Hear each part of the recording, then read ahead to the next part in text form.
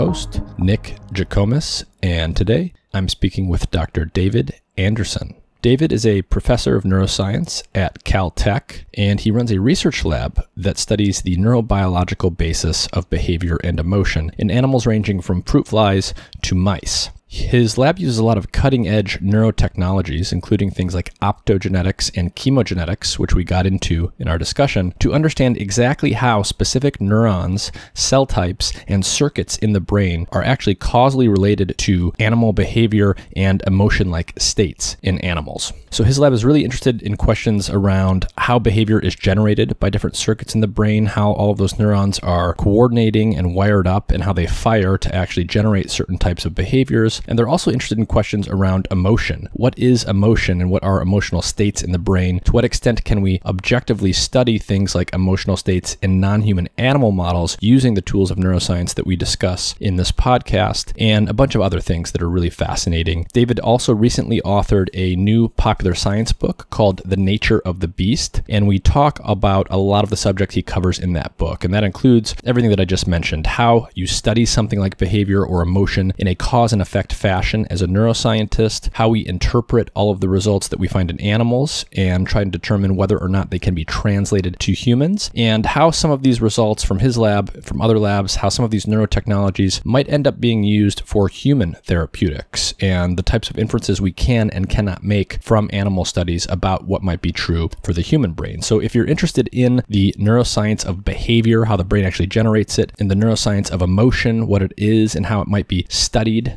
then this episode will be really interesting for you. David is a world-renowned expert on the neuroscience of behavior and emotion. His lab is really on the cutting edge of studying these things. And so if you're interested in aggression or sex or other types of animal behavior, we get into some of that in this episode. If you're interested in things like hormones and how sex hormones regulate and change behavior across an animal's life cycle, we get into some of that stuff. And if you're interested in some of these neurotechnologies that neuroscientists actually use to study cause and effect in the brain, this is going to be a really interesting episode.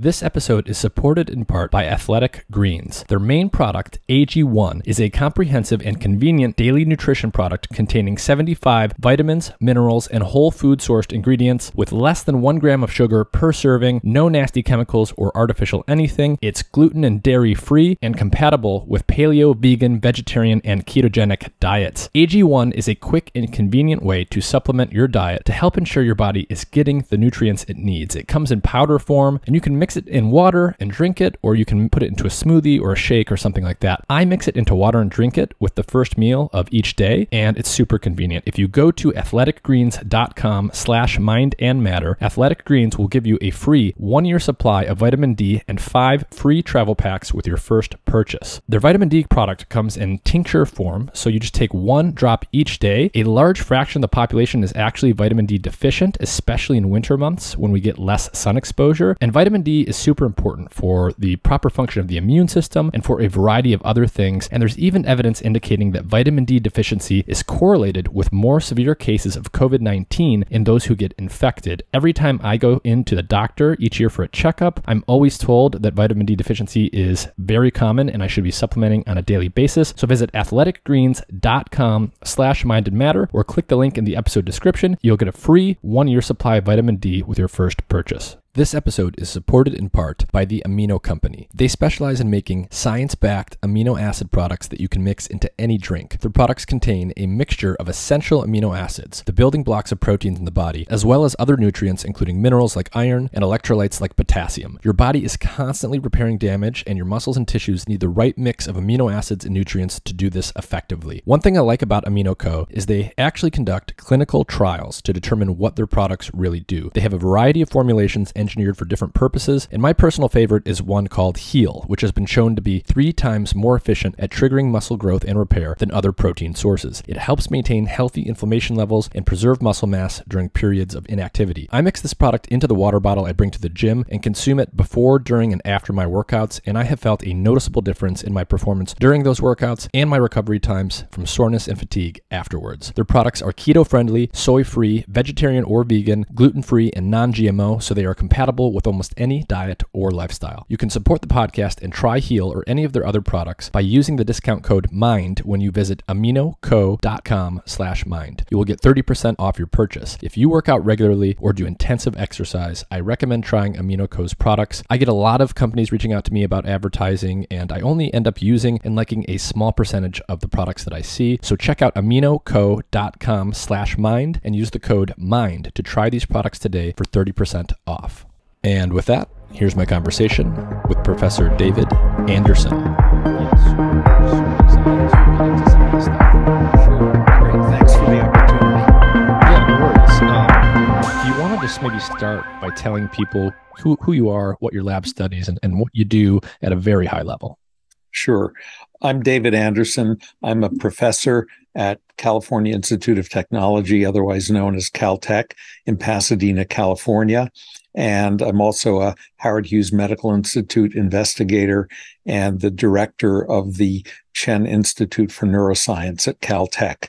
And my lab tries to study brain circuits in animals that control behaviors that are very basic survival behaviors like mating and fighting and predator defense, and which in humans are associated with emotion states, to try to understand what we can learn about human emotions by studying animal brains, and whether that will improve our ability to develop new treatments for mental illnesses in the long run. And we work mainly on mice and also on fruit flies to see how evolutionarily ancient the principles that we discover are. Yeah, and one of the things we'll talk about is how sort of taking that evolutionary perspective or studying animals that are in many ways simpler or seem to be very different than humans is nonetheless useful when we start thinking about things like developing new therapies for humans. And one of the things that you point out very early in your new book is you say, quote, "The sad fact is that there hasn't been a fundamentally new psychiatric drug approved in the last 50 years. All of the so-called new drugs being released are just variants on the same basic theme." So to sort of set the stage for a lot of the research that you and others are doing, can you explain why that's the state of things today in psychiatry and why we've seen this sort of stagnation in the development of new therapies? Yeah, there are a couple of reasons why that's true. And the first reason is that most of the drugs that are used in psychiatry widely, like selective serotonin reuptake inhibitors, were discovered by accident. They were not discovered through any principled process of experimentation that led to an understanding of a disease mechanism and suggested a way to treat it, such as we can do, or as was done in the case of diabetes. Once people understood that diabetes was a disease due to insufficient insulin production by the pancreas, and they knew what insulin was, and they knew how to purify it or synthesize it, they discovered that you could make people with diabetes feel better by giving them more insulin. There's no psychiatric drug that is used today that was developed using that procedure. So that's problem number one. Problem number two is that the search for new psychiatric drugs has gone on for several decades and led to a number of notable failures, such as drugs that attack the neuropeptide substance P for treating depression and anxiety. That was a big failed clinical trial. Or drugs that try to reduce stress by blocking the brain chemicals that cause cortisol release, CRH, which is a particular neuropeptide. And many people blame those failures on the fact that the drugs were tested in rodent models and that the rodent models are not predictive of human biology. And that's why there were all these failures. And therefore, going forward, we would have to use non-human primates as the animal models for drug discovery and drug testing, and that is very, very expensive. And even then, it's not clear whether the results will immediately translate into humans. And so those failures have made a number of the pharmaceutical companies and biotech companies so gun shy that they've closed down entirely their neuroscience programs, and not just to try to look for new psychiatric drugs, but also drugs for neurological disorders like Alzheimer's and Parkinson's disease. Too many failures and no clear knowledge-based pathway for identifying new drugs that would be targeted to a particular psychiatric disorder. And is it fair to say that, those two problems that you pointed out, what they seem to have in common to me is that both of them have to do with the fact that I think the brain is just very complicated and we know relatively little about how it works compared to other organ systems in the body. And so there's just this basic knowledge problem. That's right. That's exactly right. And until we're able to understand how the brain works and how when the brain is broken, it gives rise to various types of disorders, whether they're psychiatric disorders or neurological disorders, we won't really have a clear roadmap for how to develop a next generation of drugs, and will continue to rely on lucky accidents. And so arguably the only new drug that's been approved for psychiatry in the last 50 years is ketamine. And there's been a lot of buzz in the popular press about ketamine. And again, ketamine's properties as an antidepressant were discovered pretty much by accident because people were using it as a party drug. We don't understand how it works. In many cases, we use it in the laboratory as a sedative, not as an antidepressant, which is kind of counterintuitive. And in fact, the only indication that ketamine has been approved for is a very narrow one that involves, I think, intranasal delivery with a spray. That's the only FDA-approved use of ketamine. But there are lots of people paying to have ketamine infusions into their bloodstream every week, to the tune of, an hour a day each week, and many, many thousands of dollars. And we don't know what the long-term consequences of these treatments are. There have been no clinical trials to evaluate that. So just to caution your listeners that if they hear, oh, ketamine is the great new psychiatric drug, it certainly has some promise, but there's a lot we have to learn about it. And the same thing is true for psychedelics. There's been a lot of hype, some of it justified, about the potential power of psychedelics for treating psychiatric disorders, but the scientific studies that would be needed to get FDA approval to use that drug in this way are a long way from being completed. Yeah, so there's just a lot we don't know about how these particular drugs work.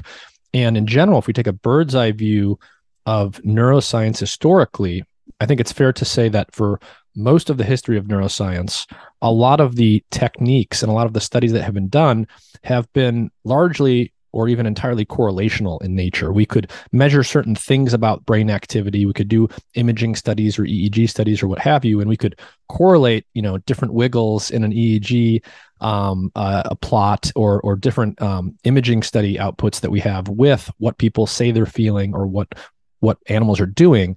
But a lot of that stuff has been correlational. And you start to talk in your book about this new era of causal neuroscience we're in, where we can actually go in and study cause and effect using new technologies. Can you speak a little bit about what causal neuroscience is and what it's actually allowing us to do?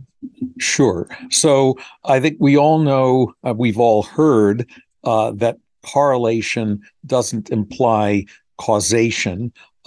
Just because two things vary together in time or in space doesn't mean that one of them causes the other.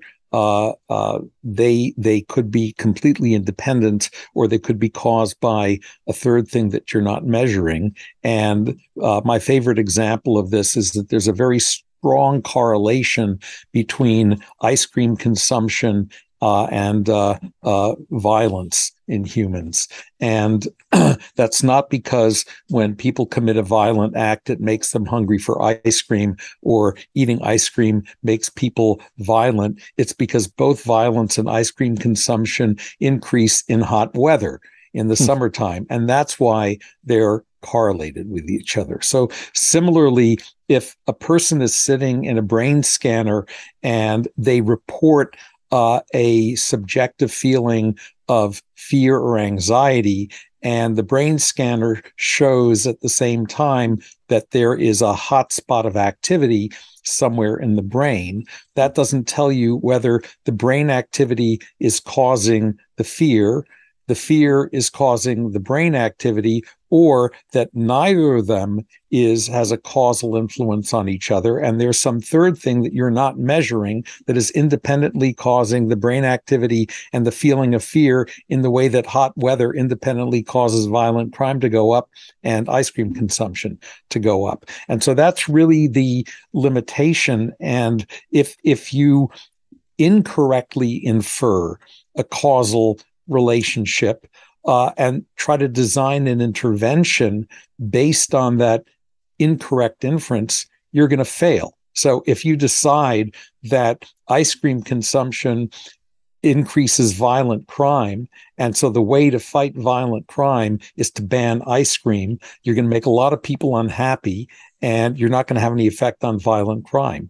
And so that's really why simply having correlational neuroscience, which is primarily what you can do in humans, is not good enough if we want to develop a new generation of therapies and treatments. And so causal neuroscience, by contrast, is a way of knowing that involves going into the brain and perturbing the brain, turning parts of the brain or certain cell populations, turning them on when they're not supposed to be on, or making them turn on more strongly when they normally are turned on, or turning them off. And then asking, what is the effect of that perturbation on the behavior of the animal? And so if a perturbation in a particular cell type changes a behavior, then you can say that there is a cause and effect relationship between the brain cells' activity and behavior. For example, let's say that you found through correlational studies that in mice, there is a certain population of brain cells that are active when the animal is anxious. And you can tell when a mouse is anxious by putting it in a brightly lit arena, and it will sort of hug the corners and try to stay out of the center. And again, just like a person in a brain scanner, that's just a correlation. Now, if you were able to access that particular cell type, say it's in a brain structure like the amygdala, and you were able to shut that cell off at will, you could ask whether that manipulation made the animals less anxious. And you could tell that because the animals would stop hugging the walls of the arena, and wander out into the center. Or conversely, you could take a mouse that wasn't anxious, that was happily wandering around in the center of the arena, and suddenly activate those cells and see if that caused the mouse to become more anxious and to run out to the walls of the arena and stay circling out of the center. If you got results like that, that tells you that it's probably worthwhile to study that in more depth and understand how those cause and effect relationships happen in the brain, because that might help you identify that cell type as a target for new drug development. Whereas if you did the same experiment based on a correlation between anxiety and the activities of some brain cell, and nothing that you did to the cell's activity had any effect on the animal's anxiety, you probably wouldn't want to spend a lot of time trying to develop a drug to turn that cell on and off as a treatment for anxiety, because you know it won't have any effect. At least it doesn't have an effect in a mouse. And so those sorts of causal neuroscience experiments, they are not the whole answer by any means, and they've been criticized, not without some justification, for giving an overly simplistic view of causal relationships in the brain. But at least they tell you where to look, even if they don't give you the ultimate answer. And unfortunately, or fortunately, depending on your perspective, we can't do those experiments in humans, except in very, very rare cases. That is, we cannot stick something into a person's brain that is aimed at disrupting or increasing the activity of a particular brain region or group of cells. We can't do that in any arbitrary brain region and ask how that affects the person's feelings or behavior, because it's not medically justified. The only time we can do that is if there is a medical justification. So, for example, if somebody is in the hospital because they have seizures and a neurologist is poking electrodes in different parts of their brain and stimulating to try to figure out where the seizure focus is so they can operate and cut it out, they can always ask the person as they're stimulating, well, what did you feel when I did this? What did you feel when I did that? But they can only do that in a very circumscribed region of the brain where they suspect the seizure focus, site of the seizure may lie. They can't just move the electrode into a different region of the brain that's 10 centimeters away just out of curiosity to see, oh, well, what happens if they stimulate here? They'd have their medical license revoked and the patient could sue them for malpractice. So we're very constrained by our ability to do site-directed perturbations in the human brain. And furthermore, the tools that we have to do that are very crude. They basically involve sticking metal electrodes into the brain, and those electrodes inject current into a brain region in a way that probably activates or inhibits thousands and thousands of cells, and comprised of many hundreds of different types of cells.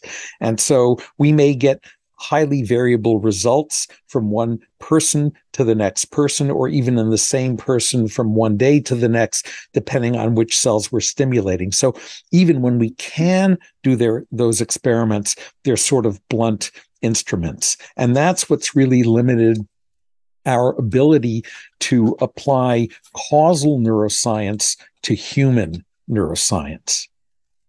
So historically, even in animals, all you could really do is listen to what some neurons were doing in the brain. Oftentimes, you wouldn't know exactly which neurons you're even listening to. You can watch what an animal is doing. You can correlate the behavior that the animal displays with what you're recording in the neurons. But as you told us, you can't make inferences about cause and effect there, and you're really limited by those correlational observations. But now there are new technologies that enable you, people in your lab, people in other labs, to go in and very specifically manipulate individual circuits and neurons in the brain. So you can actually make neurons more active, less active, change the pattern of their activity, and do that in a very specific way. I think the principal technique there that some people will have heard of, but many will not have heard of, is optogenetics. And so can you give people a quick 101 on optogenetics and how it works? Sure. I'm happy to do that. And also to mention a related technology, which is called chemogenetics. And that is a different way of doing causal neuroscience experiments, which ultimately may have more immediate applications to humans than on a therapeutic basis than optogenetics will. So first of all, what's the word optogenetics. Opto refers to light, and genetics refers to something having to do with genes. Why are those two words put together to make a new word? And I think that term was coined by Carl Diceroth at Stanford, who is one of the leaders in the development of this technology.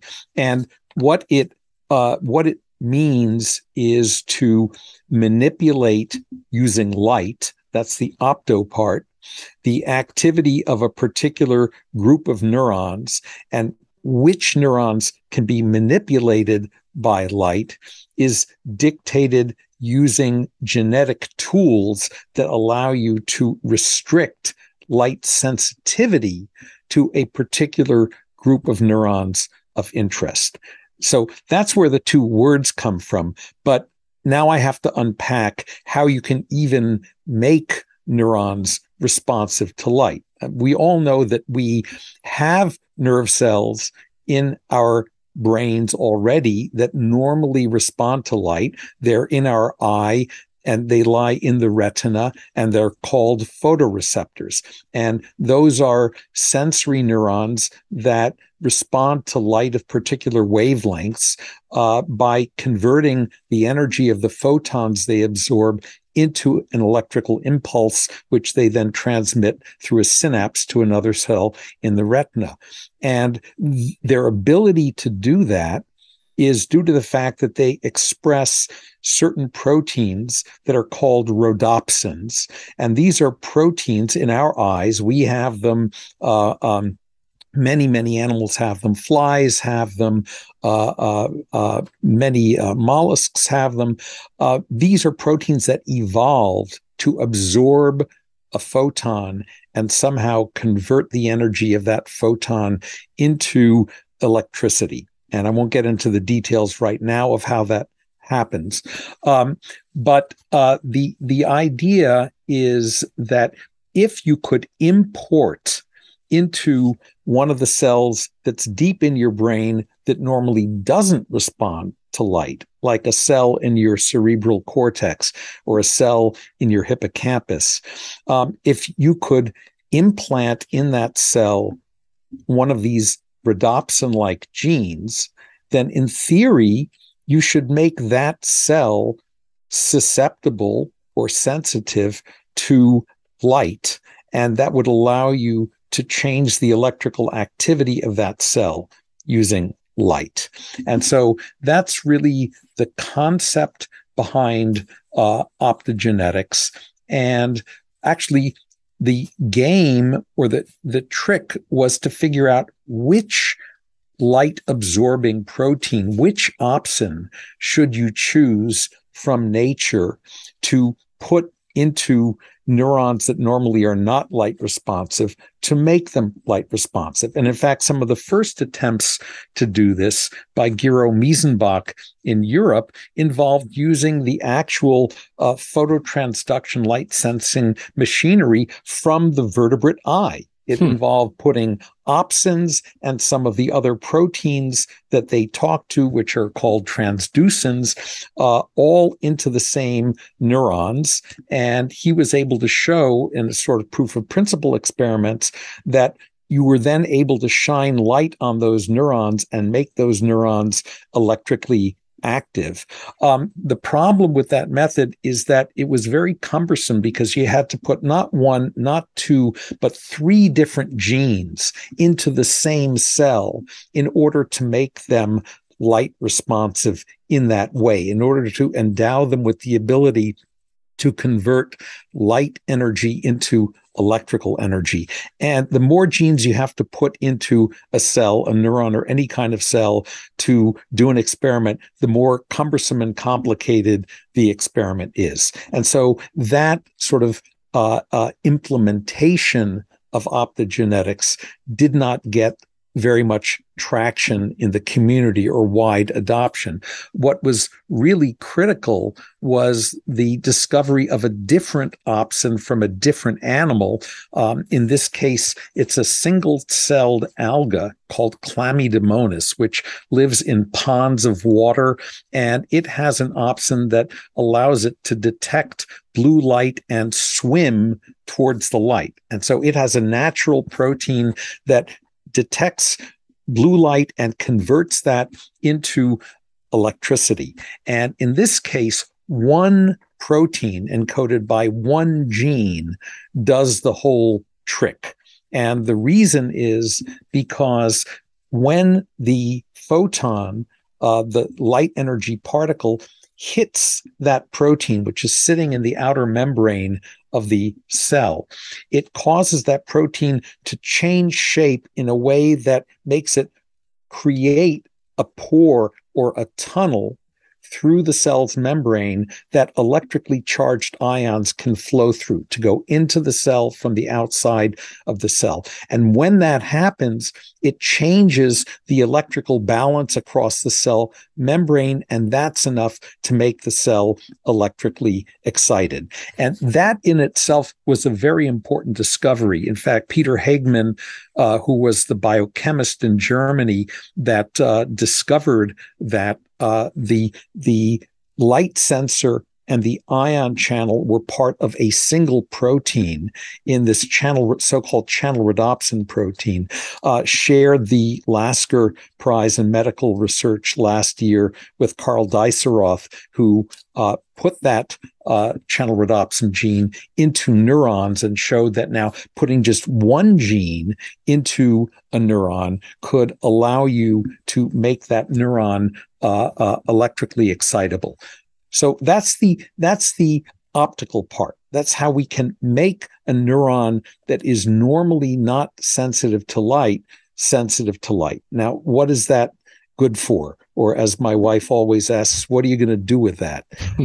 And what you're going to do with that is figure out a clever way to deliver the gene that encodes that opsin protein from the alga, channel rhodopsin, into a specific group of neurons in the brain using what I would call a genetic zip code or address for those particular neurons.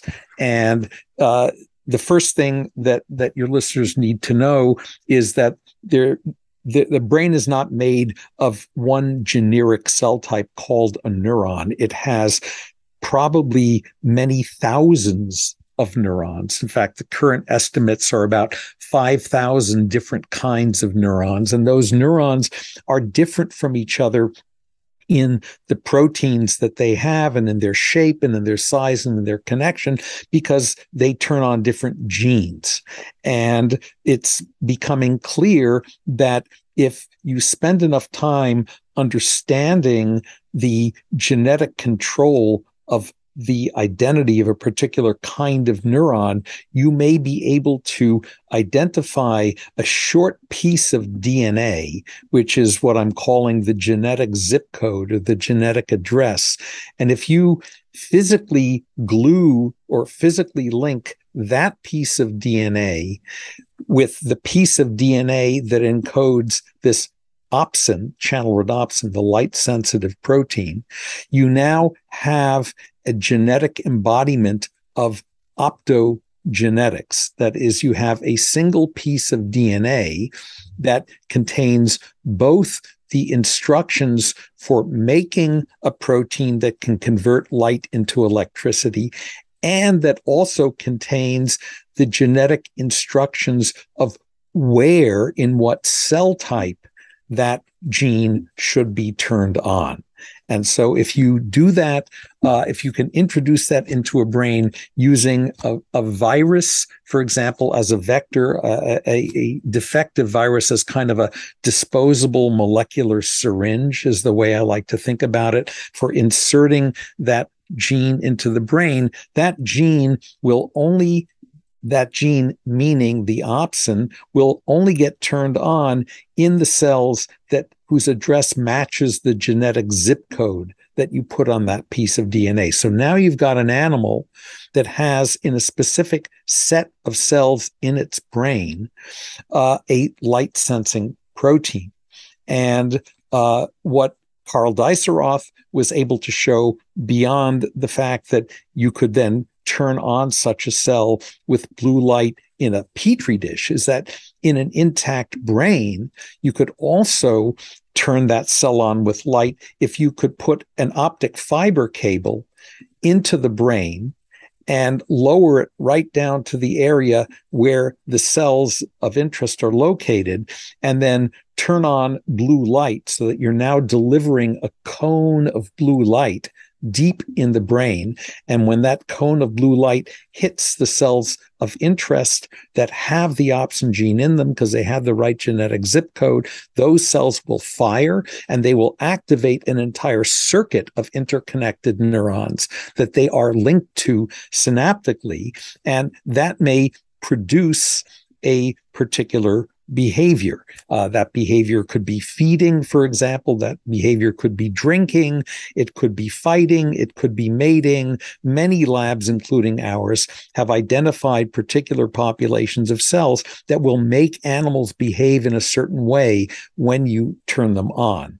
An important point, and some neuroscientists even sometimes forget this, particularly systems neuroscientists, is that optogenetics is not just about turning neurons on with light. You can also use it to turn neurons off with light by putting a different kind of opsin in the cell. And this is an opsin that absorbs a different wavelength of light, yellow light.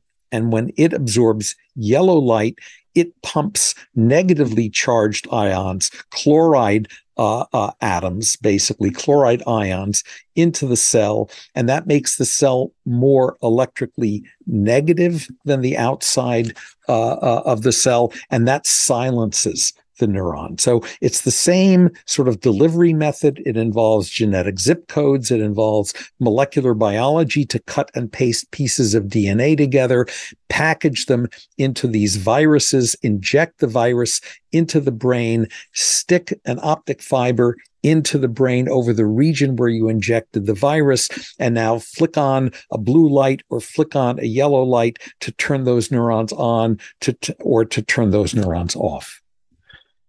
Wow. So yeah, this is an amazing technique that's been around for a number of years now. So in other words, what you've just said is there are ways today that scientists can take a light-sensitive protein that nature evolved in other creatures for natural reasons.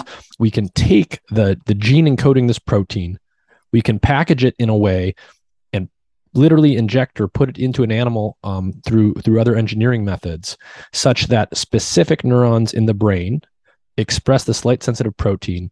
And then using a fiber optic or some other piece of hardware, you can shine light into the brain of an animal like a mouse and thereby control these neurons by turning them up, turning them down, or changing their pattern. And so you're using light in combination with molecular techniques to manipulate specific neurons in the brain. Yep, that's exactly right. And there's, as I said at the outset, there's a related technology called chemogenetics, which was independently developed by Brian Roth at the University of North Carolina. And that technology is conceptually similar to optogenetics, except that instead of engineering your favorite neuron to express a light-sensitive protein, you engineer them to express a drug-sensitive protein. And that drug-sensitive protein has the property that when you feed the animal the drug, and the drug binds to that receptor, that also changes the electrical activity of the cell. And there are different flavors of the receptor, some that when they bind the drug turn the cell on, and others that when they bind the drug turn the cell off, much as there are different types of opsins that detect different wavelengths of light that turn the cell on or turn the cell off. And these methods have different strengths and weaknesses. the optogenetics gives you millisecond time resolution over the rate of firing of the neuron. And you can decide exactly how fast you want to fire the neuron. But it's also, if you think about it from the standpoint of human applications, it's very invasive. It requires drilling a hole in the brain, inserting a glass optic fiber into the brain, which is delicate. It could break off, connecting that to a power pack and a laser, which is strapped to the patient.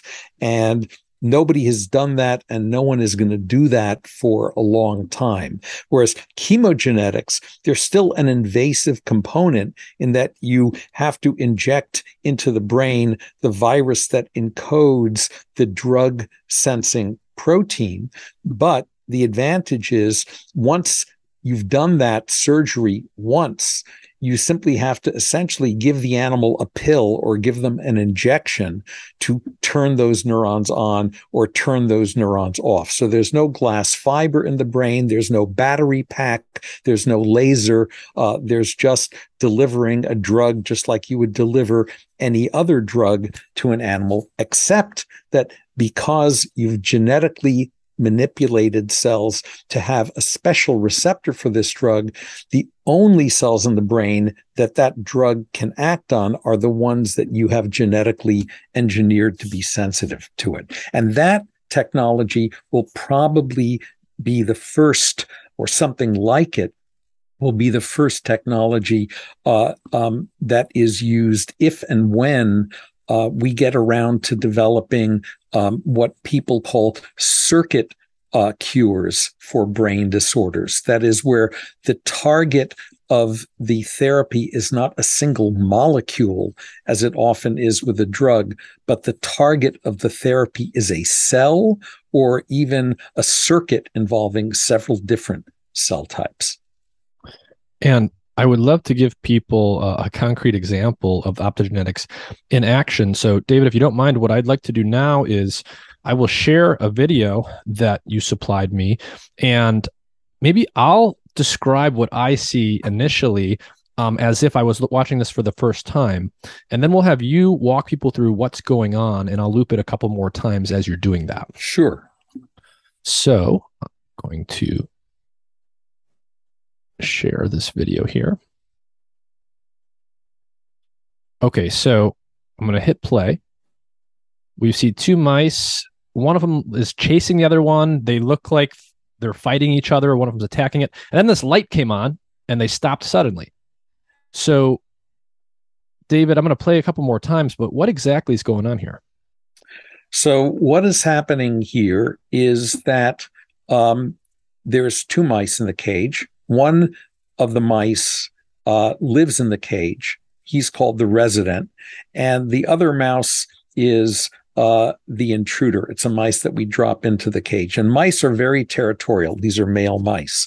And so if you put a strange intruder mouse into a cage with a resident in it, the resident will very quickly chase it and attack it. Sort of like if two people are walking their dogs on the street and the dogs meet each other and they decide they don't like each other, they start fighting. That's what's happening here. And what we have done to the resident mouse is we've used optogenetics to express the kind of opsin that will turn a cell off when it absorbs light. We've expressed it in a group of neurons that we discovered in a region of the brain called the hypothalamus that evidently control aggressive behavior. And so that mouse, the resident mouse, has already had a virus injected into its brain and has a fiber optic cable embedded in its brain. This doesn't hurt because there's no pain receptors inside the brain. And that cable is connected to a laser that emits yellow light. And so we wait for the resident to attack the intruder. And when we flick on the yellow light, we are instantaneously shutting off this particular population of neurons deep in the brain, in the hypothalamus. And what that does is it stops the fight dead in its tracks. So imagine if you had something like this in your dog and you were walking your dog and it encountered another dog being walked and decided to attack that dog, and you're trying to pull them apart by their leashes, and you can't do it because the dogs are too strong. Imagine you could just flick a switch and turn on a laser, and it would immediately stop your dog from attacking like that. That's basically what we've done here in a mouse. And so how did you, so you've got two mice. In the video, we saw one mouse had, a wire coming out of its head, and that's, where the light is being delivered through a fiber optic into the brain, into the structure called the hypothalamus that you mentioned. Where is the hypothalamus? How old is the structure in evolutionary terms? And how do neuroscientists think about what the hypothalamus does at a very basic level compared to something like, say, the cerebral cortex? Right. So the hypothalamus is at the base of the brain. It's sort of almost above the roof of your mouth in the brain, as it is in rodents, and all vertebrate species have something like a hypothalamus. Fish have a hypothalamus, birds have a hypothalamus, turtles have a hypothalamus, and so do mice and monkeys and humans. And so it's a very evolutionarily ancient structure, and it's known to control a lot of important visceral functions like feeding and drinking and temperature regulation. And it does some of that by releasing hormones that go into the brain or into the bloodstream. And so at one point, the hypothalamus was sort of viewed as kind of the pancreas of the brain, sort of like a secretory structure in the brain that squirts hormones into your bloodstream that control whether you're hungry or thirsty. And if you're hungry, they make you eat. If they're thirsty, they make you drink. But we now know that the hypothalamus is not just a secretory organ in the brain, but it's actually a complicated and sophisticated network of neurons that are connected to each other.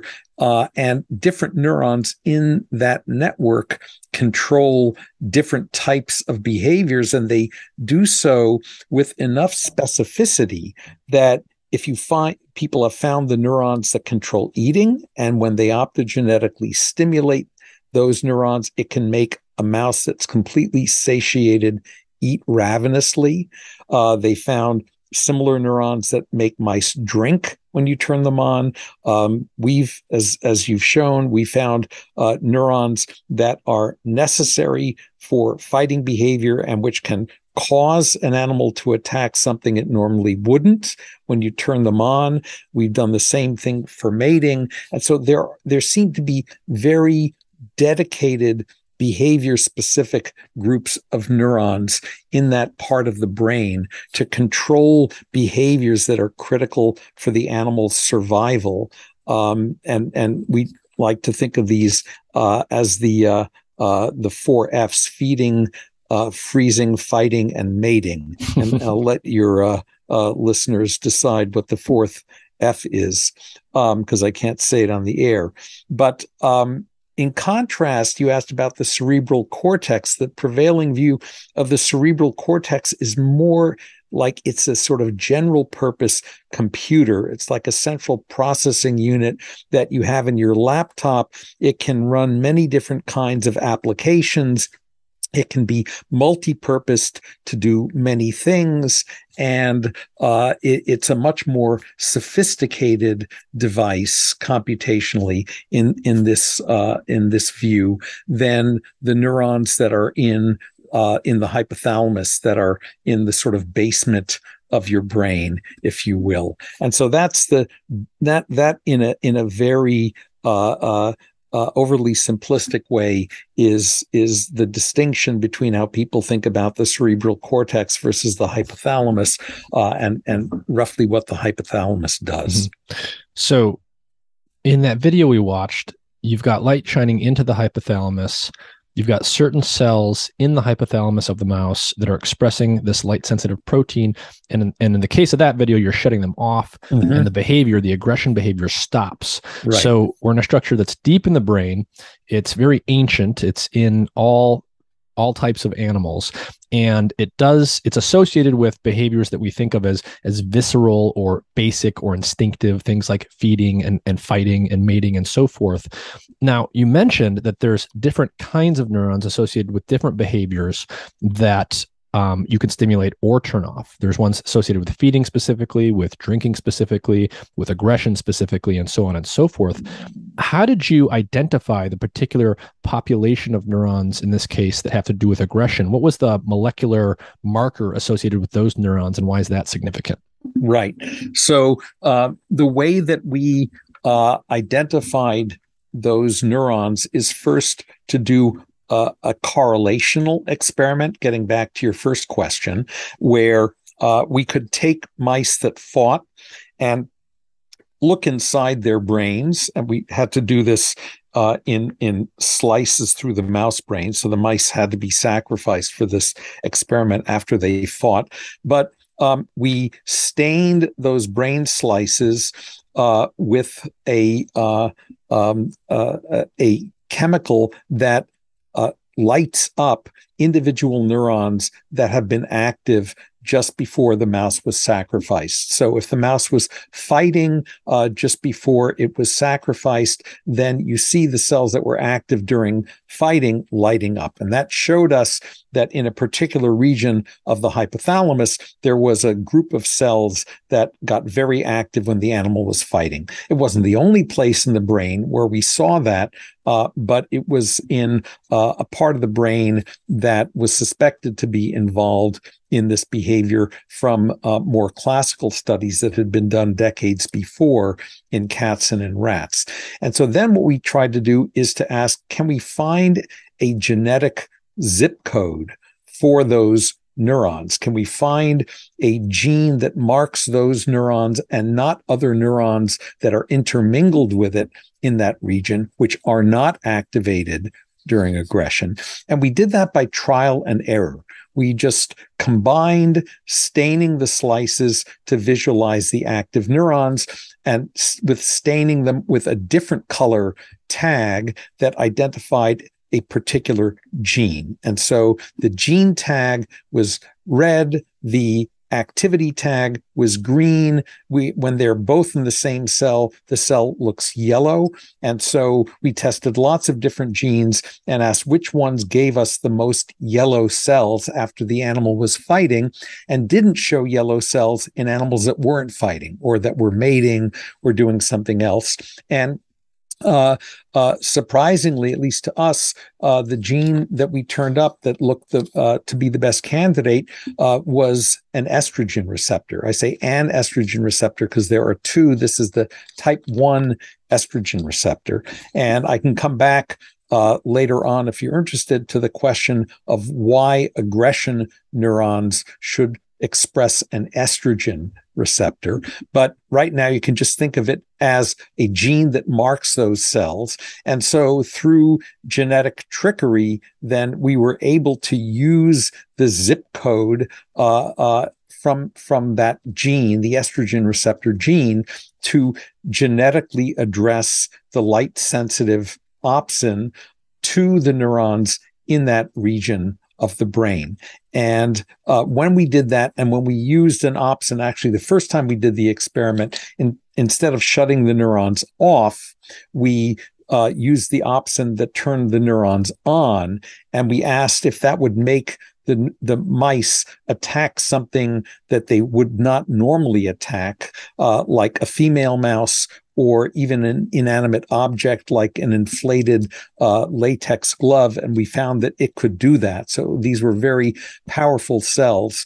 And here you're showing a movie of stimulating those cells in a mouse which is now attacking a latex glove. So when the light is on in the upper left corner there in the movie, it means that the laser is on and we are stimulating these cells. And the mouse goes from investigating the rubber glove to actually biting it and attacking it, which is very striking.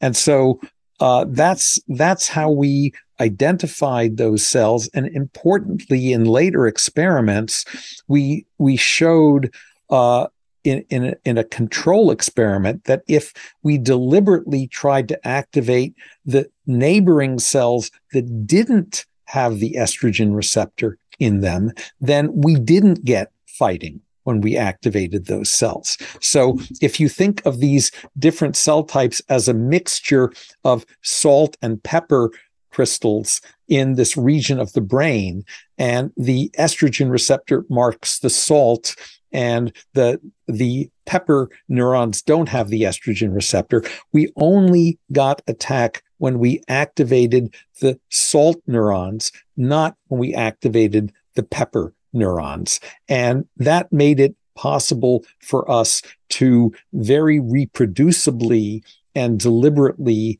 activate this group of neurons. And I should say that these experiments started over 10 years ago, we sort of take for granted, I think many neuroscientists take for granted that, oh yes, if you look for neurons in the brain that control something like aggression, you're going to find them somewhere. But that wasn't always the way that people thought about aggression. In fact, in the 1940s and 50s, there was a lot of this so-called nature-nurture debate going on, specifically with respect to aggression and brain-stimulated aggression. And the question was whether animals had to learn and have a part of their brain instructed by experience to make it aggressive, or whether animals were born with particular neurons in their brain that were pre-programmed to produce aggression when they were stimulated. And while it was true that in the late 1920s, experiments done in cats by Walter Hess showed that you could make a cat aggressive by sticking metal electrodes into its hypothalamus and stimulating, there were a couple of different regions where he could get a similar result. And because these were cats that were basically caught on the streets of Zurich, as far as I can tell, and brought into his laboratory. That's before there were any animal research regulations. You didn't know what the life history of the cat was and whether it had learned a lot of fighting while growing up on the streets of Zurich. And if so, whether Dr. Hess happened to be lucky enough to hit a region where the animal's brain had learned to control aggression.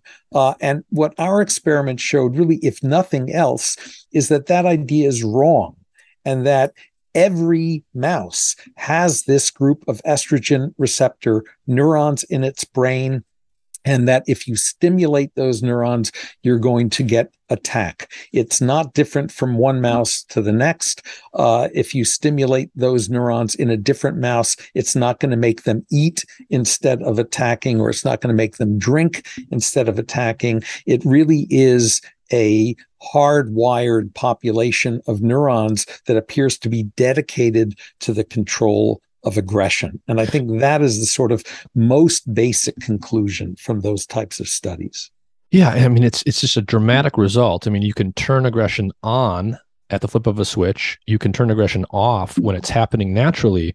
You're doing it by manipulating this particular population of neurons in the hypothalamus that is marked by its expression of one of the estrogen receptors in the brain, and it's different from other neurons that are right next to it in the hypothalamus that are involved in other behaviors.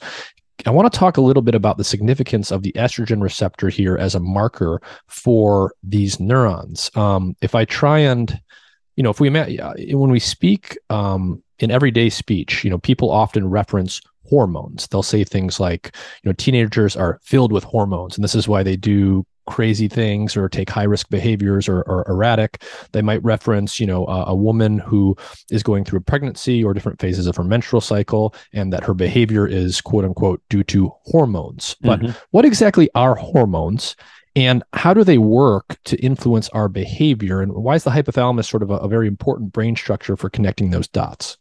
Right. Those are great and very important questions. So hormones are a type of chemical that circulates in our bodies, and they can come in different classes or different forms. People have probably heard of steroids.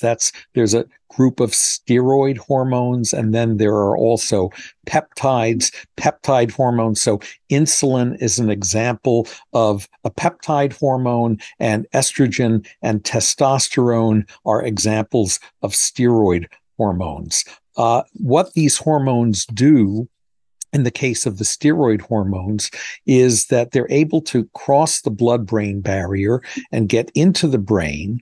And then some of the cells in the brain, like the ones that express the estrogen receptor, what that receptor is a protein molecule in that neuron that is a docking site for the hormone. So the hormone goes into lots of different cells. It crosses their membrane and it goes into the cell. And if the cell isn't expressing the right receptor, the hormone doesn't do anything. It just hangs around until it gets degraded or it goes back out of the cell. But if the cell has the receptor for the hormone docks to the receptor, sort of like the little space shuttle docking with the space station at the beginning of 2001. And then the space station, which is the hormone receptor, turns on or turns off many genes in that same cell. And the turning on or off of those genes can make that cell more active, less active. It can make it grow. It can make it shrink. It can even make it survive and prevent it from dying, or in some cases, it could kill it. So these hormones are extremely powerful because they affect very specific groups of neurons in the brain. And the effects that they have on those neurons are very profound in the way they're able to shape the activity of those neurons and therefore affect the behavior those neurons control. So hormones are literally going through the bloodstream into the brain and directly affecting neurons in various ways. That's right. And was it surprising that the estrogen receptor and estrogen receptor was the marker you found for these aggression neurons? In retrospect, it shouldn't have been surprising had we been more sophisticated in our knowledge of this region of the brain. But like many people in the lay community, we assumed that if any steroid hormone has something to do with aggression, it must be testosterone. We assume that testosterone is the male hormone. When you have more testosterone, you're more aggressive, and estrogen is the female hormone. And if anything, it should make females less aggressive so that they can mate and take care of their young and offspring and raise them. So estrogen is responsible for all the good things that animals do and people, and testosterone is responsible for all the bad things that people do. And it turns out that that's way too simplistic.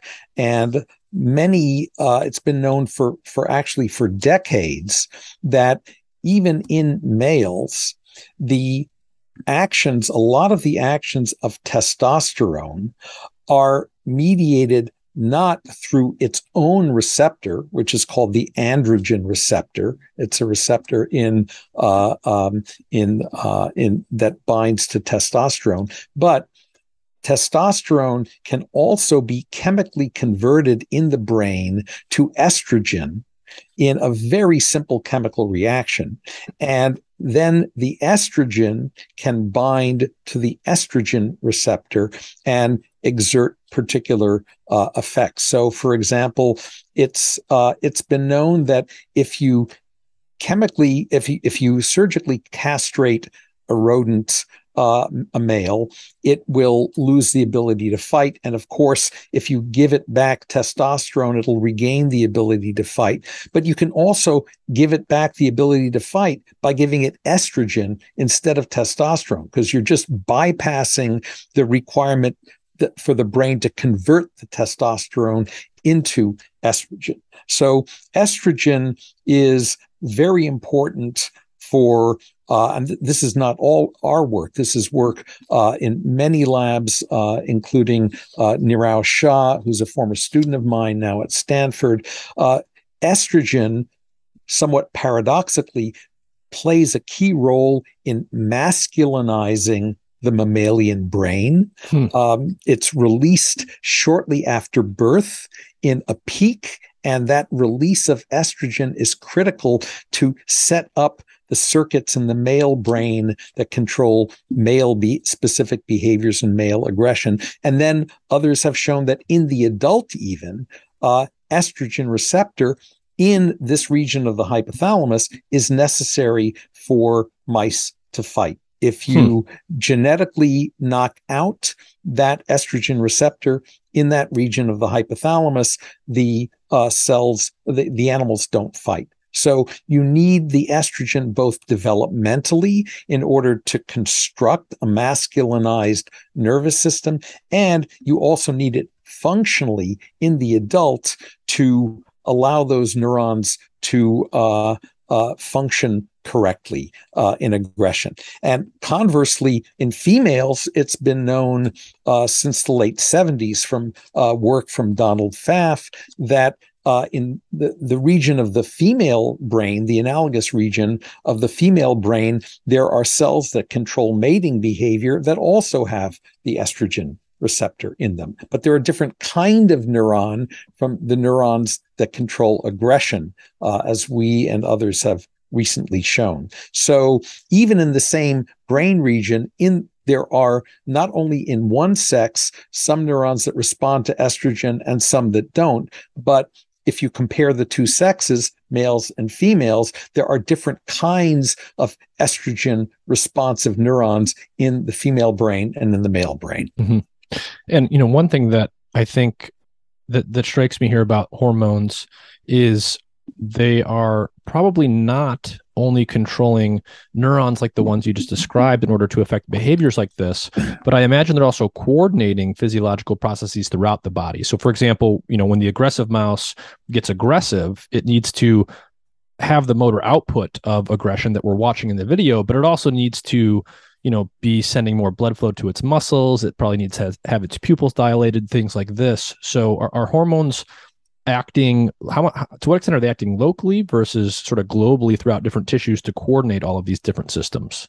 So there's definitely actions of these sex steroids outside the brain. For example, testosterone builds muscle tissue. That's why weightlifters often take testosterone to do that. And by the way, when they do that, they often develop female secondary sex characteristics like breasts, and that's because they're taking all this testosterone and a lot of it is getting converted into estrogen, and estrogen makes breast cells grow in males as well as in females. So those weightlifters also take aromatase inhibitors, which are drugs that prevent testosterone from being converted into estrogen so that they can have big muscles and no breasts. And that indicates this intimate relationship between these two sex steroids, testosterone and estrogen, and the fact that we have drugs that can block this conversion. So yes, there are effects of these hormones in the body on tissues like muscle tissue, breast tissue, and there are also indirect effects. You mentioned pupil dilation, heart rate, those sorts of things, functions are mainly attributed to so-called fight or flight hormones like adrenaline. which are released from the brain and also from the body during conditions where the animal is stressed. And they're released from a type of neurons called sympathetic neurons that are outside of the brain and the spinal cord, but which get input from the brain, including from the hypothalamus and the regions of the hypothalamus that are sensitive to estrogen. So this is a way that estrogen acting on cells in the brain can affect cells outside the brain that release fight or flight hormones like epinephrine, adrenaline, that can make your heart beat faster, increase your blood circulation, make your pupils dilate, and do all of the other things that you need to do if you're fighting or fleeing. Mm-hmm. Now, one always in science tries to resist the impulse to anthropomorphize, but on the other hand, you just can't help it when you see some of these videos. So when I think about the aggression neurons being turned on in the mouse that then attacks the latex glove, is the mouse feeling pissed off? And how do you even start to think about what might be going on there in terms of the emotional experience that might be had by the mouse? Right. So that is the I guess these days it would be the $64 million question, not the $64,000 question. And that is, does the mouse feel anything when it is engaged in these behaviors? And if so, what is it feeling? Is it an angry mouse? Is it pissed off? Or is it a happy mouse because it has a chance to beat somebody up and it gets reinforcement from feeling like it's the champion?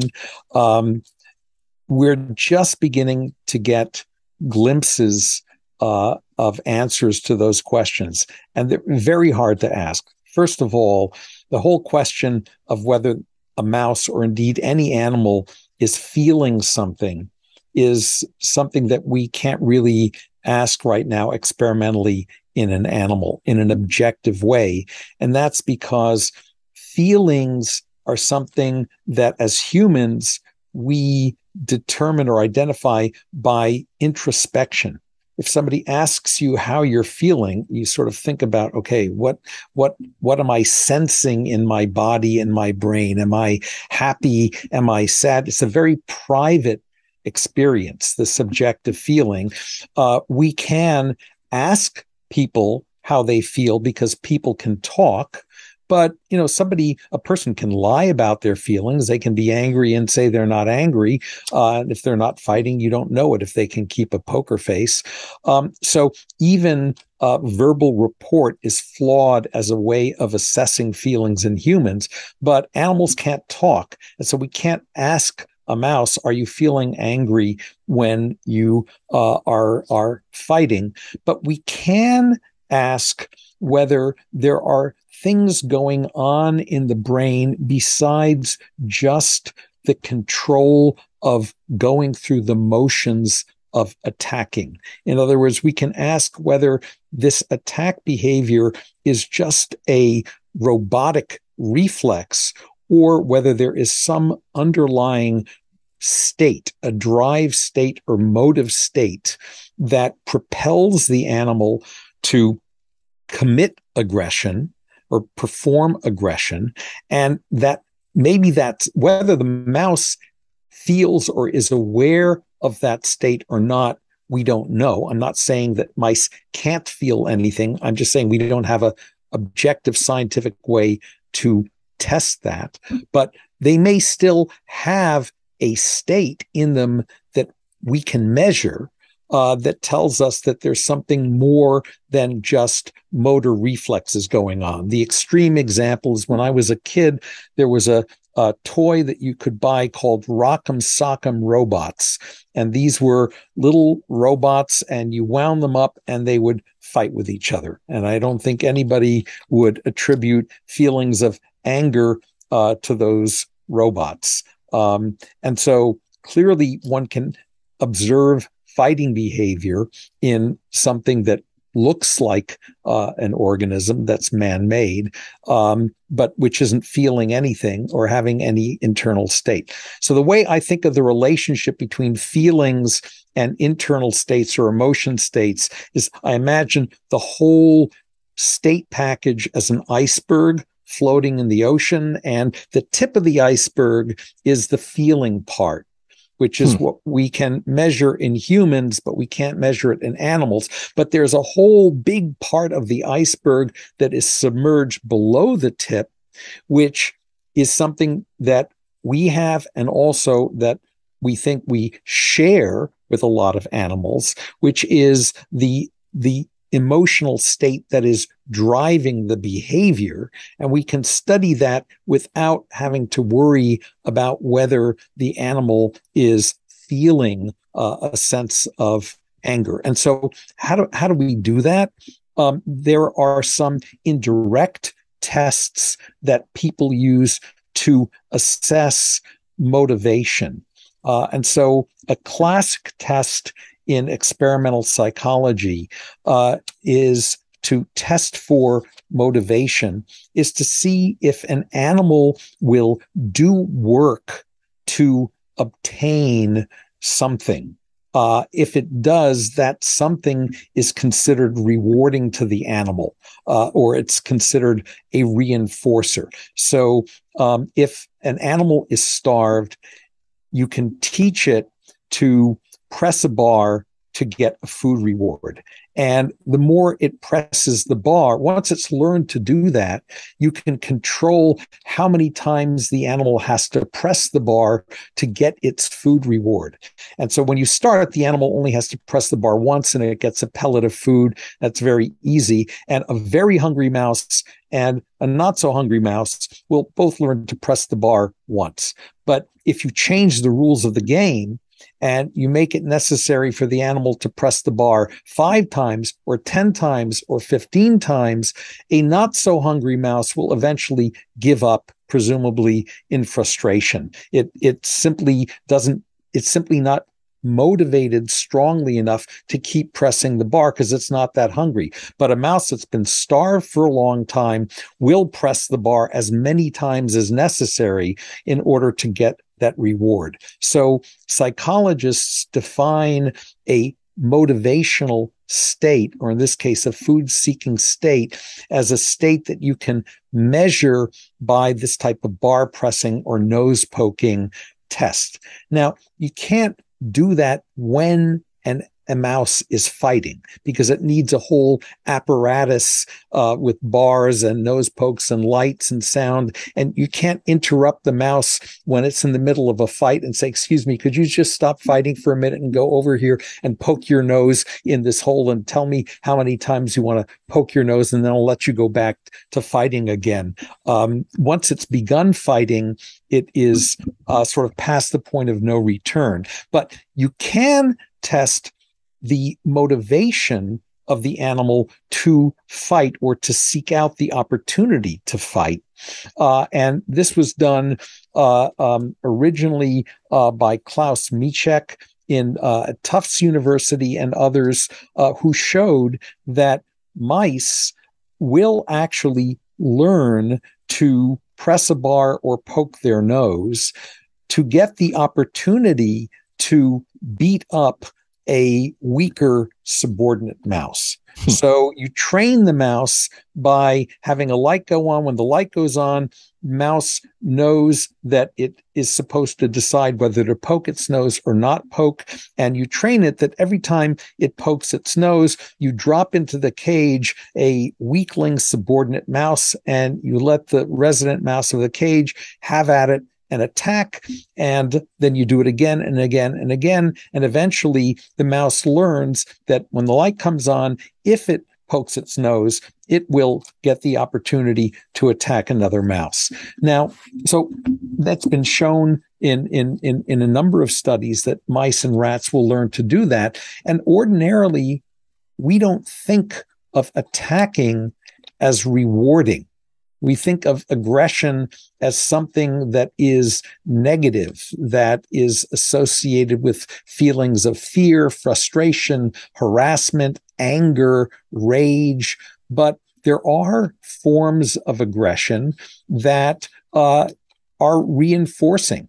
A prize fighter that wins a boxing match is going to feel victorious and reinforced for having won the boxing match. And it looks like that if there is any internal drive or emotion state that is associated with that type of aggression in mouse, and I say type because there's many different types of aggression in mice, just like there are in people, but at least that type of aggression, if the mouse wins, seems to be rewarding to the animal. Now, we can't say from those experiments whether the act of attacking and biting the other mouse is really rewarding to the mouse, or whether it's just the defeat of the other mouse and the establishment of dominance over that mouse, which is rewarding. I suspect it is probably the latter, but it's very hard to show that experimentally. But the fact that the animal will learn and do work for the opportunity to engage in that kind of aggression suggests that that's something the animal wants to do because he finds it rewarding or reinforcing. Whether there are forms of aggression where the animal is in a state that is more analogous to what we would label as rage or anger is something that we're very interested in and are trying to find out. And it gets back to this issue of different types of aggression. So the type of aggression that the animal will learn to poke its nose for and that it finds rewarding, that we think of in the field as offensive aggression, or you can think of it as proactive aggression. The animal is starting the fight because it wants to win, whereas the type of fighting behavior that we associate with anger and rage in humans, you can think of as defensive aggression or reactive aggression. It's the type of aggression that we engage in if we're threatened, or if somebody makes us angry, or if we're trying to protect or defend a resource or a loved one. And there is good evidence in rats that there are both proactive and reactive, offensive and defensive forms of aggression. It's been harder to define that in mice, but I think that if there is a clearly definable form of reactive or defensive aggression, that might be the type of aggression that has an internal state that has a negative valence, that is unpleasant to the animal, and that the animal is fighting to get rid of that unpleasant state rather than to gain a state that is a pleasant or reinforcing state. Mm-hmm. So it's a long-winded answer, which we always give in science when we don't know the answer. So you mentioned a term a moment ago, valence. So you can have an experience that has a negative valence that the animal doesn't like having. It can have a positive valence. The animal does like having it. At a fairly high level, why would nature want to evolve nervous systems that are coupling motor commands and motor outputs and motivated behavior with these types of emotional states? What does that have to do with learning and memory and how a brain is working in order to motivate an animal to do something or not do something? Right. So that is a deep and an important question. And one answer to that question is, if you imagine that animals evolved to be robots that were like the unmanned rovers that we have on Mars. I mean, we can design robots that will drive around Mars. They will decide whether to turn right or to turn left. They will decide whether to keep trying to drive over a rock, or if it's too big, they'll back off and try another route. So they're able to make decisions and exhibit motor behaviors, locomotor behaviors. They stop, they go. But all of those behaviors are hardwired into the system by the engineers that built the robot, which means that the system doesn't have much flexibility, because all it can do is whatever the engineers programmed it to do. And if it encounters, while it's driving around Mars, a signal or an experience that the engineers didn't anticipate, it won't know, with quotes, how to respond, and it could flip over and break or get stuck or something like that. So what I'm trying to say is that what internal states, emotion and motivation states, do is they give animals' brains more flexibility in deciding how to respond to particular signals that they get in their environment. They are not just a series of hardwired connections where if this wire gets triggered, then the animal is always going to do X. And if that wire is triggered, the animal is always going to do Y. So one analogy I've used to think about emotion states in the brain is to think of them kind of like one of those old-fashioned telephone switchboard systems where that you see in the movies now, where you have a bunch of operators sitting at tables, and when a call comes in, they unplug a wire from one socket and then they plug it into another socket to make a particular connection. So there's a lot of flexibility in which wire can be plugged into which socket, and it's sort of a clearinghouse for taking information in and then deciding, if you will, what to do with that information and how to route it. And so I think that's what these emotion states do. They endow animals with the capacity of their brains with the capacity of flexible routing. That is, they can take information that comes into their brain and flexibly route that information to produce different behaviors according to where they find themselves at the moment, the context, what happened to them before, their experience, what they think might happen to them in the future, and also their physiological state. Are they hungry? Are they thirsty? Are they tired? Are they hot? Are they cold? Etc. So that's really the best way I can answer that type of sort of teleological question. Why evolve these sorts of states? Mm-hmm. Yeah, and I think an intimately related question is just, how you start to think about why evolution would produce any animals that have any conscious awareness at all. It gets at some of the things you were just saying, but when you think about the correlation between the emotional states that you're talking about and that you're trying to study in mice and other animals and the need for behavioral flexibility, when we just look at our own experience as humans, the most intense conscious awareness is always associated with things that require a lot of attention and a lot of choice between a menu of options. It requires a lot of behavioral flexibility. Mm-hmm. And so the conscious awareness piece seems to be very much tied up with the emotion piece of this.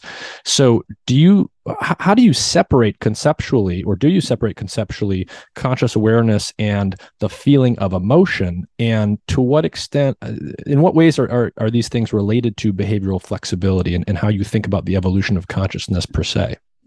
Okay, so that's a multifaceted question and very profound one. I'm not sure I'm going to be able to answer all of it, but I'll try to touch on some of it. First of all, the relationship between conscious awareness and emotional feeling. I think about, and many of my colleagues think about, as I said earlier, feelings are subjective states that we are consciously aware of. So from that perspective, emotional feelings require conscious awareness. But that doesn't mean that we can't have emotions that we're not consciously aware of. I mean, many of us have probably had the experience of, a significant other looking at us and saying, "What's wrong?" And we say, "What do you mean, what's wrong?" "Well, you have this concerned expression on your face." "Oh, I do? I didn't think I had any expression on my face at all." That's a sort of anecdotal example of what I would call an unconscious emotion. And that's been replicated and formally demonstrated under controlled laboratory settings now, that you can find evidence of emotion states in the way that people will respond to a particular stimulus, say an angry face or a fearful face, even if the people don't report being consciously aware of that state. So that makes it, I think, that to me is good evidence that supports the idea that when we use the word emotion, we're referring to the state. When we use the word feeling, we're referring to the conscious awareness or subjective experience of that state. Now, not everybody agrees with me, because in colloquial speech and everyday speech, we use the word emotion and feeling interchangeably. So when we say emotion in everyday speech, we mean feeling. But scientifically, these things are distinct. And right now, feelings are something you can only study in humans, because you can ask a human how you feel. But since you can have emotions without having any feelings, then there are ways you can study those in animals. And the emotion states, I think, play a key role in controlling behavioral flexibility and behavioral decisions. And this gets into a very sticky question of free will. When you do something and you make a choice under a certain set of circumstances, you have as a people, we have a feeling of agency. We made the choice and then we behave that way.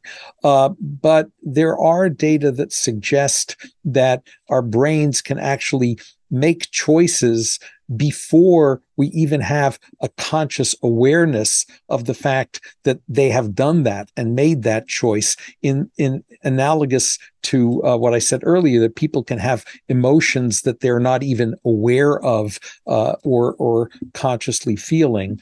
And so I would say that you could view the sort of feeling part, the sense of agency and conscious awareness of a flexible decision making, as an epiphenomenon. It's something that your brain makes you think you have control of, but you don't really have control of it. It's happening after the fact of the actual decision. And the decision is being made in your brain much the way the decision is being made in an animal that doesn't necessarily have conscious awareness of its choices. Although, as I said, we should be agnostic about that and not negate it. So that's one point of view. That is, that feelings are just sort of epiphenomena. They don't guide flexible behaviors, but that sort of negates free will. If you accept the concept of free will, at least in humans, and then that incorporates the idea that conscious experience and conscious feelings are something that goes into decisions that we make when our brain is calculating, should we do X or should we do Y? Is X going to make me feel good or feel better than if I do Y, or vice versa? And so it could be that there is a role for consciousness, at least in humans, conscious awareness in guiding choices through a sense of agency, but that is not necessarily true. And if you ask the question, well, why should consciousness have evolved. And there, again, there is a debate. And that is consciousness a biological function that arose in evolution through natural selection, like the function of your kidney or the function of your heart, or the ability of your brain to control drinking and eating? Or is consciousness sort of a inevitable byproduct of a neural system when it gets sufficiently complicated, when it has enough nodes, enough wires, enough feedback, enough connections? And there are models of consciousness that have been proposed by Giulio Tononi that basically define consciousness in terms of this complexity of the system. So you can ask, well, if it's a byproduct and evolution didn't necessarily select for it, why should we have it? Well, it's there are many examples where evolution will select for one function that an organ or a tissue or a system in your body is doing, and then something else that is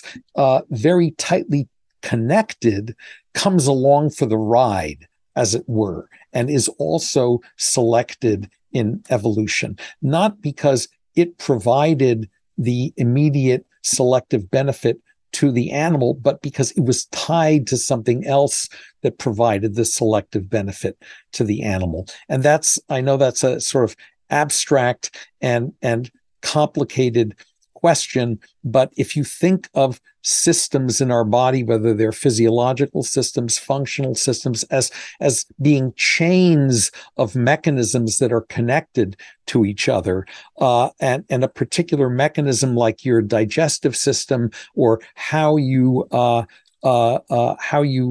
do a particular action, has many different moving parts, and it may be that evolution and selection pressure acted on one of those parts in this interconnected chain, because that provided an advantage in a particular, when that part played a role in another process, because it's connected into another chain as well.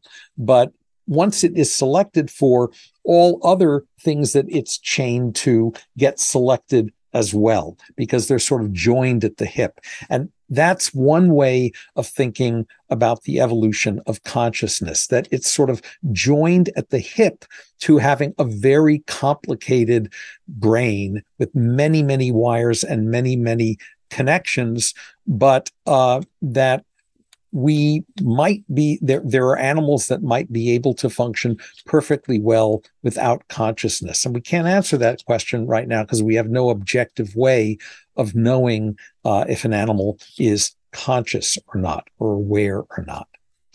Are there any good examples of an instance where you have something selected for in the physiology of an organism where this other thing comes along for the ride that isn't necessarily adaptive or wasn't the thing that was selected for?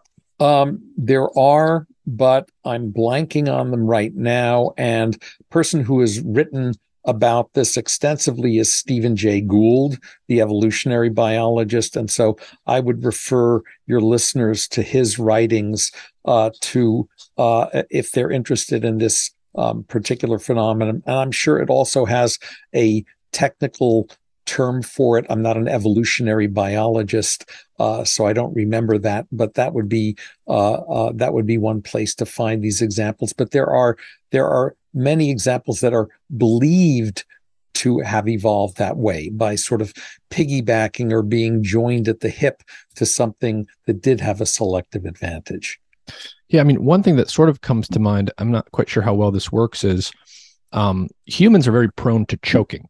Mm-hmm. And the reason for that is, what was very strongly selected for was our ability to speak to each other.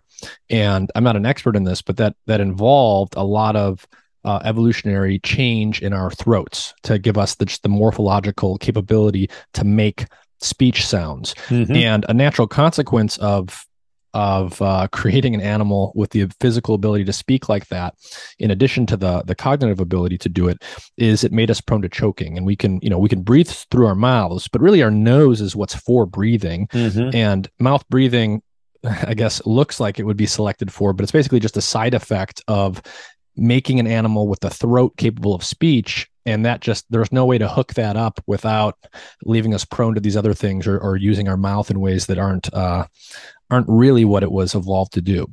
Yep.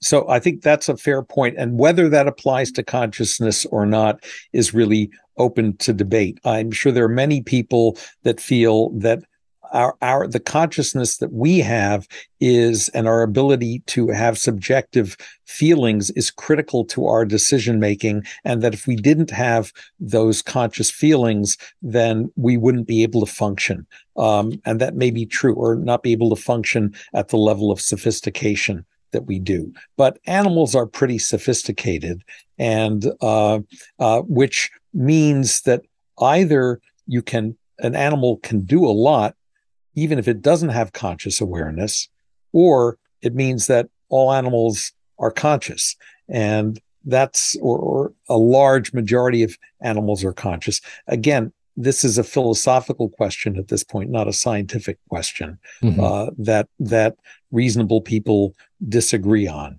or agree on. One of the last things I want to ask you about, David, comes back to some of these new neurotechnologies, and the question that you brought up at the beginning of the book about the sort of stagnation that we've seen in the development of new treatments to address human psychiatric conditions.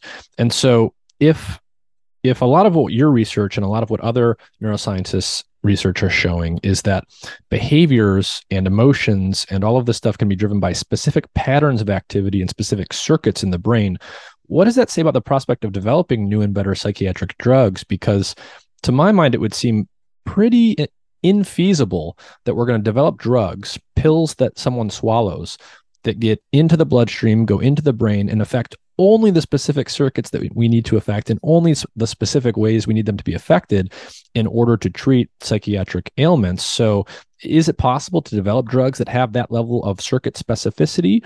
And whether it is or isn't, are we going to be using some of these other techniques like opto or chemogenetics in human beings eventually? Yeah.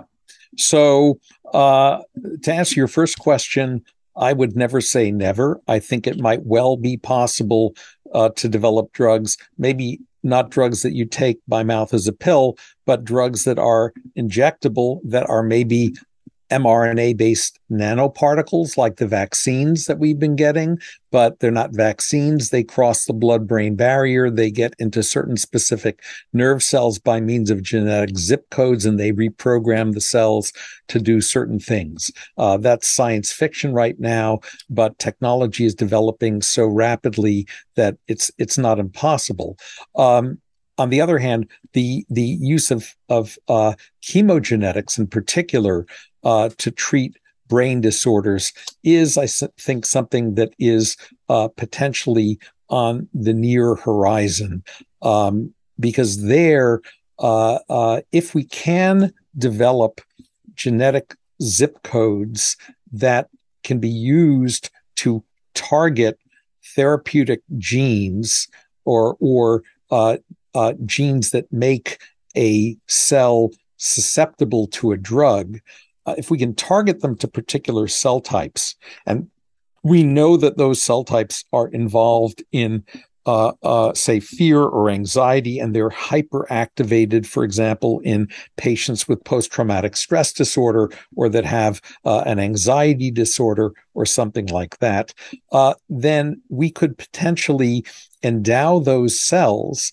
with the capability to be, let's say they are fear-promoting cells, we could endow them with the capability to be shut off when we take a drug, which is the chemogenetic ligand that binds to the receptor that we have programmed them to express. So we're using a drug to change the electrical activity of a cell in the brain and an entire circuit that it is connected to because of its effect on behavior. And I call that chemical deep brain stimulation.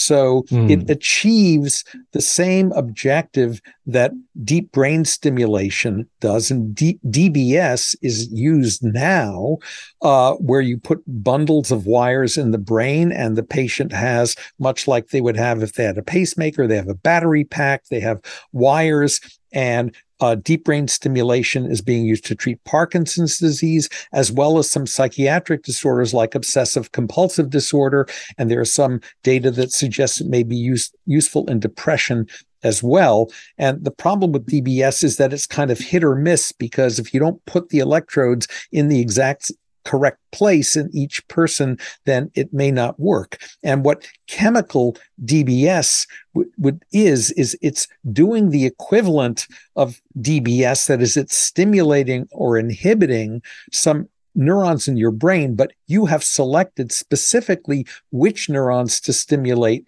or inhibit, and you're achieving that stimulation or inhibition by taking a pill, not by having to put metal electrodes into your brain. Now, it's true that until a couple of years ago, if you were contemplating that kind of an approach, you would still need to do one-time brain surgery on that patient to inject the virus that encodes the gene that will make the neurons that you want to activate or inhibit sensitive to the drug.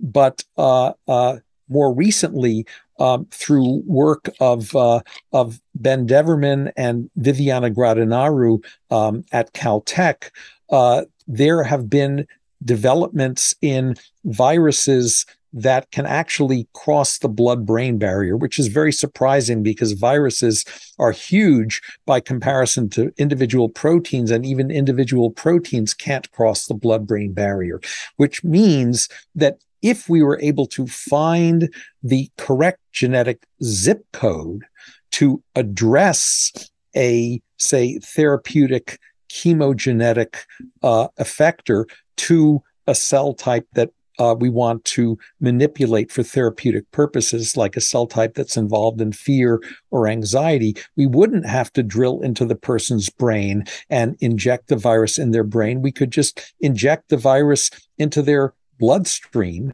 and the virus would circulate, and it would go into the brain, and it would deliver its cargo into various neurons, and only the neurons that could read out its genetic zip code would express the therapeutic agent. And I think that is no longer science fiction, not just because we have now the ability to have viruses that can be administered in the blood and will cross the blood-brain barrier, but also because of our ability to identify genetic zip codes for particular cell types is growing by leaps and bounds because of advances in technology for sequencing the DNA and RNA of individual cells in the brain. And I'm thinking of work that's being done at the Allen Institute, a nonprofit research institute in Seattle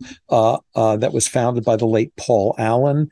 And I sit on their scientific advisory board. They are making remarkable progress in being able to identify genetic zip codes that allow you to target these therapeutic genes to particular cell types in the brain. Now, there gets back to this question of, well, to do all that work, you're going to have to do it in mice. How do you know that it's ever going to translate to humans? And this is where another very important contribution of the Allen Institute comes into play, and that is their discovery that among the myriad cell types in the brain, there are some cell types, not all, but some cell types that you can identify and recognize in a mouse, in a monkey, and in a human. They have the same shape. They express many of the same genes. They're located in the same region of the brain. They have the same electrical properties. And if you identify the right genetic zip code, that genetic zip code can be used to address a therapeutic gene to that same cell type in a mouse or a monkey or a human, which means you can do the sort of scut work, if you will, of finding the genetic zip codes using a mouse, and then sift through those and find ones that will translate to monkey and to human. And I think that ability, if it turns out indeed that many brain disorders like Parkinson's and ALS are disorders of specific cell types, if those cell types are evolutionarily conserved and we can identify genetic zip codes of them by doing the work in mice, and they will immediately translate into humans, then combining that with these non-invasive ways of delivering viruses into the brain that don't involve brain surgery, but just injection of something into the bloodstream, no different from a vaccine. I think that this goal of taking the knowledge from causal neuroscience that is giving us an understanding of mechanism of the circuits that promote fear, aggressiveness, anxiety, and how those circuits may malfunction or function maladaptively in certain emotional disorders. We may have a prayer of developing new treatments for those disorders that are more along the lines of insulin for treating diabetes. They're based on an understanding of the physiology and of what happens to the physiology in a disease, and trying to reverse that pathophysiology. Well, David, in the final couple moments we have here, do you want to talk to people about the title of your new book and what it's all about? Much of what we discussed today is obviously related to the content of that book, but there's a lot more in there. So if you want to take a moment, just direct people that way. Sure. Thank you. So a lot of these ideas are discussed in my recent book, which is called The Nature of the Beast: How Emotions Guide Us. It's published by Basic Books. It was published in March of this year. And the book is really focused on answering the question, how can we study emotions in animals, and what will it tell us about emotions in humans, and about the basis of mental illness, and will it help us develop new treatments for mental illness? And it focuses on work done in the areas that I know about, which are in fear, anxiety, aggression, mating behavior, and mostly work done in mice and in flies.